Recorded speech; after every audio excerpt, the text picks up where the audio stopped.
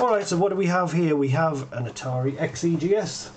Those among you who still have your faculties will be able to spot that straight away by the grey box and the pastel coloured buttons here. So this isn't going to be a how-to video so much as a look at this video, because I'm quite pleased with the way this one turned out. It's not fully finished in the sense that it's not fully tidied up and whatnot yet, or tested. I just finished it yesterday. That was my birthday treat to myself, finishing this machine. In fact, starting and finishing this machine, I managed to get the whole thing done in one day. And of course, after I finished working on this at about 10 o'clock at night, I went into full birthday celebration mode with a chocolate biscuit and a cup of coffee while sitting up here in the office on my own.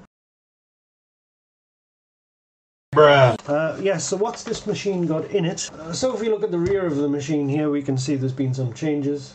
We've got the RF modulator's gone. Unfortunately, the little icon which denotes the modulator is still there. I would love to grind that off, but I really know of no way to reproduce the sort of patina or the texture of the plastic once you've ground something off. It might end up looking worse than it does now. I don't know. Sure, can just straighten that out with the tap of a hammer. Whoops, didn't mean to do that. I'll just tap it the other way. I'm not too sure about that, but that is definitely highly triggering. Nevertheless, anyway, the owner sent all the upgrades in with this machine, including he even sent the 5-pin DIN connector for his legacy video connections. Of course, out of the box, the XEGS has mono audio on this jack here, RCA connector, and composite video on this connector here, and no S video, no YC video.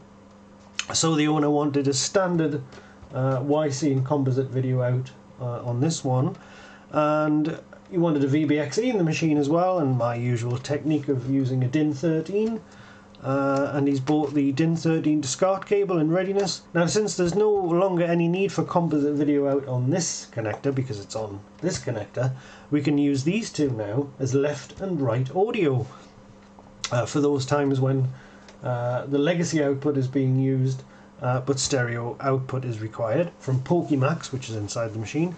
And when we're using the RGB video, 15 kHz RGB VBXE video output, we've already got the same stereo channels hooked up to the two corner pins here on this connector, so they're not needed. So maximum flexibility. We've got mono audio here, we've got stereo audio here, and we've got stereo audio also on the RGB out, which will go through SCART in this case, or you could use a cable which broke it out onto whatever you wanted to do. So this seems to me a little bit less intrusive than the headphone jack idea. So yes, so let's have a look inside the machine. Right, so if we lift the lid here, you can see the tremendous the tremendous number of upgrades inside. We have Ultimate 1MB down here, we've got VBXE here, we've got PokeyMAX here, and we have UAV here.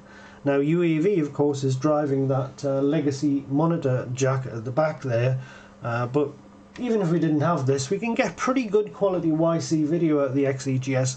I made a video on that earlier in the year, I think, when I added S-video via an S-video jack actually on an XEGS. You can tap the signals from the board, they're still there of course even though it's composite only out of the box.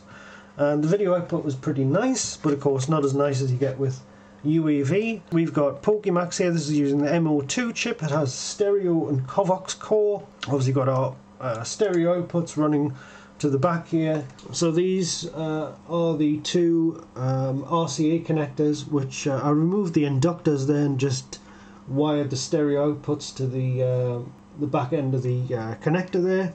So we've got our left and right audio, and that is jumpered across to the underneath of the DIN 13 connector under the back of Ultimate 1MB. So that's your audio. Right, so here we are down at the front of the machine. We've got XE style VBXE, and we have PokeyMAX as mentioned before. In the bottom corner we have UAV. Now it took a little while to figure out how to put UAV in this machine, because of course we got this tremendous 40 page was it 40 page? 43 page, well 44 if you count the, yes, 44 if you count the back cover, 44 page instruction installation manual for UAV here, and very, very nice it is too, very, very detailed, tremendous amount of detail in this booklet, but absolutely nowhere in the document is the XEGS mentioned that I could tell, absolutely nowhere whatsoever. So I think we need an extra chapter here, maybe, you know, 10 or 20 pages on the XEGS installation, just for basically for the jumper positions. I'll show you the jumpers actually.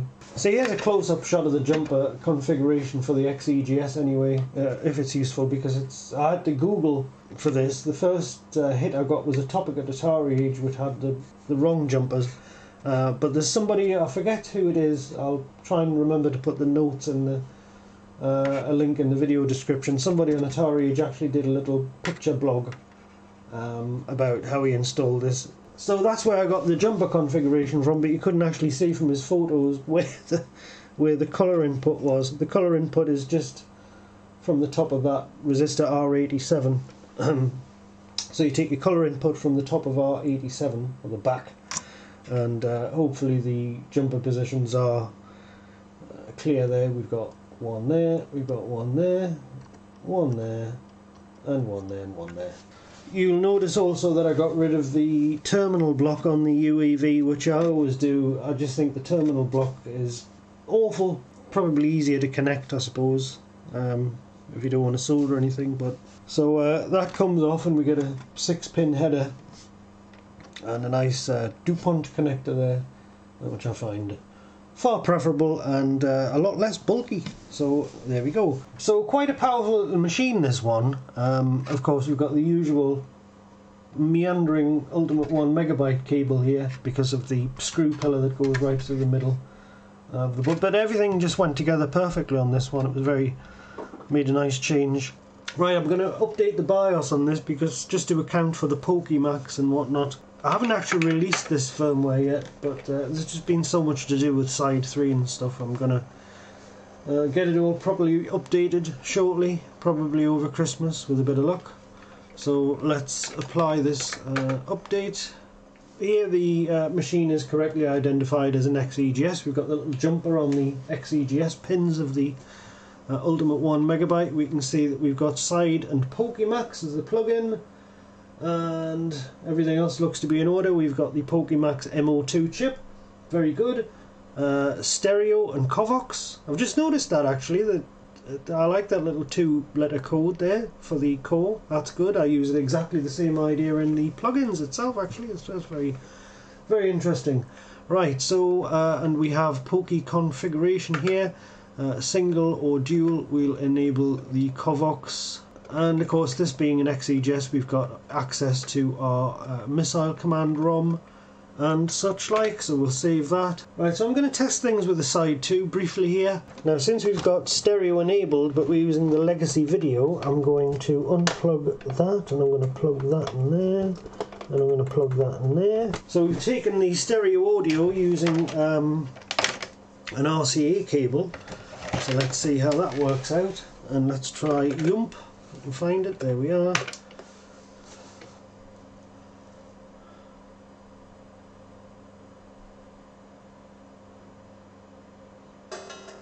Stereo detected, so we should hear stereo coming out of there. Now if we switch over to SCART input, that's the same thing. Now we're getting stereo through the DIN13 SCART cable.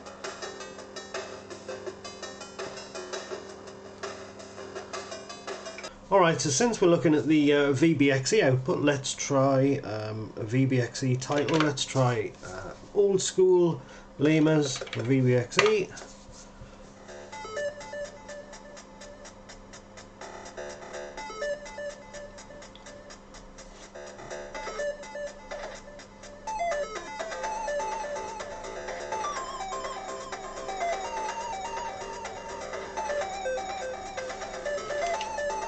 Now, of course, the other thing worth mentioning here is that with the addition of a side 2 cartridge or a side 3 cartridge, you have a full OS compliant hard disk drive, which I think put some partitions on here.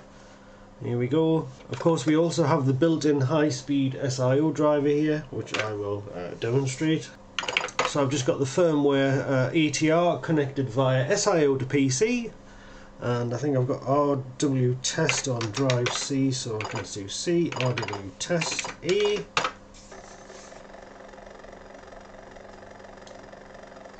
So as you can see, we get very nice high-speed SIO there, divisor 0, 5, nearly 6K per second writing and almost 9 kilobytes per second reads.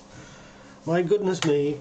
Right, so I thought what we could do, since we've got a machine here with Covox built into it, which we can verify here, dual Pokey Covox sample enabled, and this Covox registers are a D280 in hex, so if we go into the loader we can actually run NeoTracker.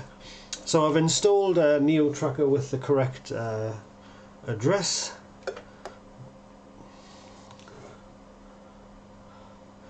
And if we go control and load, it's actually opened the root directory, but never mind. So this is using the built-in FAT file system driver in the loader. So I think we have music, I think it's in there. There we go.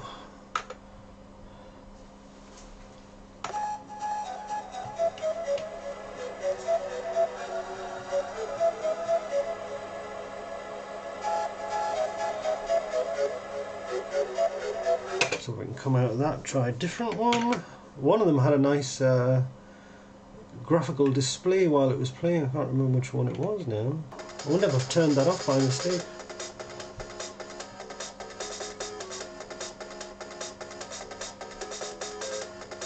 Very good, very convenient. Enigma.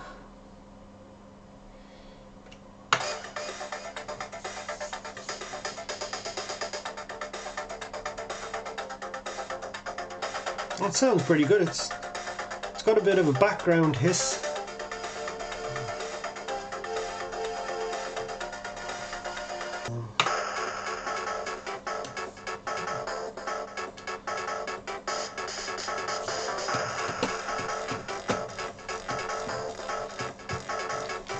It's not really my bag, but yeah, it's very good.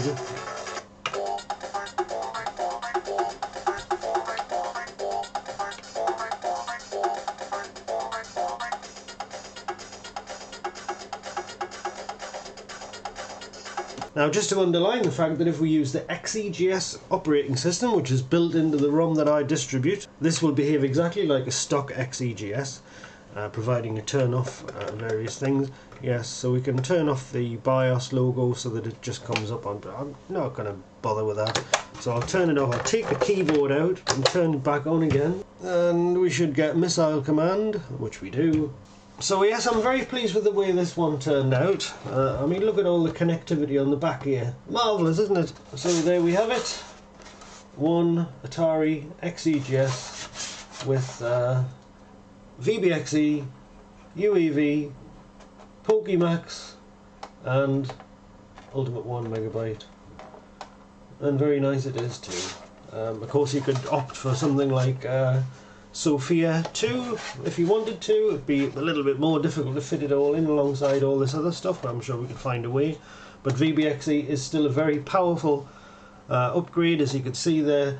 The additional graphical capabilities shown off by the old school demo, which you don't get with Sophia. So you pays your money and he takes your choice. You either want the convenience of digital output, which you get with Sophia, or you want the blitter and the high colour depth, 640 by 200, 400 even if you use interlaced video, that you get with VBXE. Both very nice upgrades. PokeyMAX is currently the kind of the preeminent Pokey replacement.